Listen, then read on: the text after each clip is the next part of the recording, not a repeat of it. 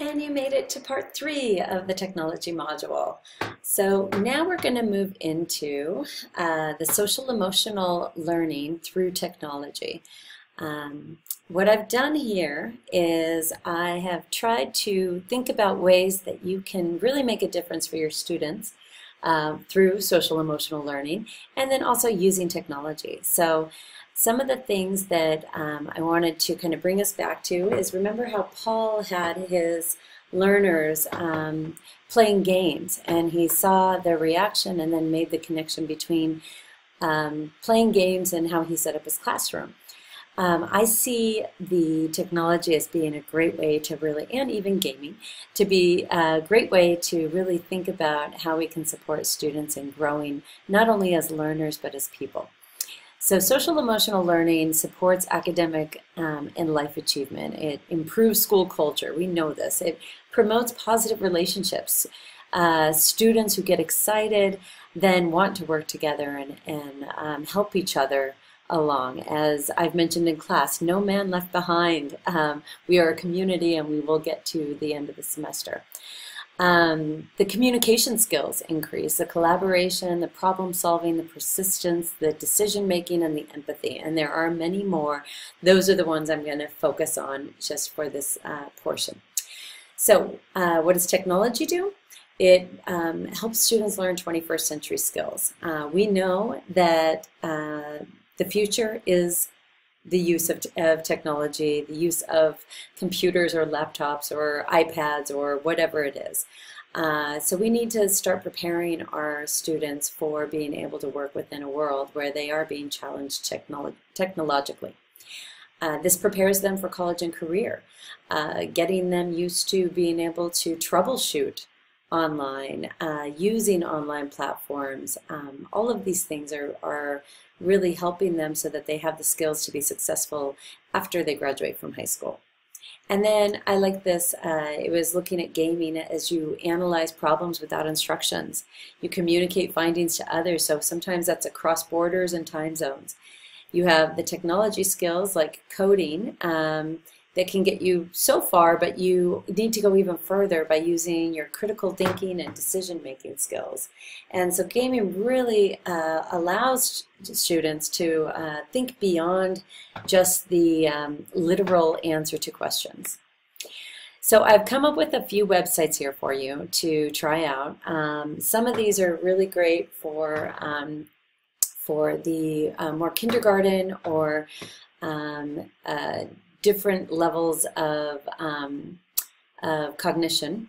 So for example, Starfall and Mouse Trial, those are two websites that are really for lower levels. So let's take a look at those. So here is Starfall. You can see that you can join and then you can have the login. I'm not going to go there. It's for parents, educators, homeschool. They even have a store. But you can just kind of click on this. So it's fun to read. So I'll click on it's fun to read. Oops. And okay, I want to tell you what I just did. When the page came up blank, I went to a different server. So now I'm on Safari, and I was able to get into the website on Safari, even though I wasn't able to get onto it in Chrome. So sometimes you have to troubleshoot like that. All right, so here we go. It's fun to read. We've got all about me, music, poetry, tongue twisters. Let's do that. That's kind of fun. And we've got the Fuzzy Wuzzy. And Fuzzy Wuzzy was a bear. Fuzzy Wuzzy had no hair. You can see that it goes along. It highlights the word and has got the really great animation next to it. It's not overwhelmingly engaging or an unbelievable website, but it will at least give you something to kind of get students comfortable and possibly excited about this website. Let's go here. Fuzzy Wuzzy was a bear. Fuzzy Wuzzy had no hair. Fuzzy Wuzzy. I'm going to take that off now. So there we go.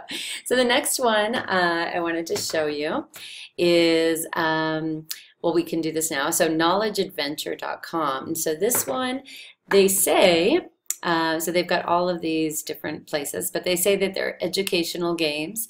for Forum Knowledge Adventure that they are used for over 2 decades and all of that. So you can go through and pick an age, a subject, a grade, or the arcade. And, you know, so why don't we do science games? And here's a bunch of different science games that we have. So, you know, what we can do, the cup stacking. So anyway, you can go through and play around with this website and learn more about different things that you can do there. Another one is Mouse Trial. And here it is to help students develop receptive language. So once again, you can kind of play around here. We can just kind of click on animals. And then they have all these different try it for free games on animals and little modules around that. Let's see. So that's Starfall, Mouse Trial, and Knowledge Adventure. Now I want to go through Classroom Inc. And this is really great for middle school. And what they've done, and this is also great for social emotional learning. So they have After the Storm and Community in Crisis are 2 of their websites. So right here you can see you can register for free and try the games out with your students.